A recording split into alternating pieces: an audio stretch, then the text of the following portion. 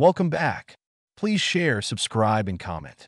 Graphical representation of motion, position time, and velocity time graphs.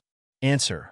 Graphical representation of motion involves using graphs to depict the position and velocity of an object over time. There are two main types of graphs used for this purpose: position time graphs and velocity time graphs.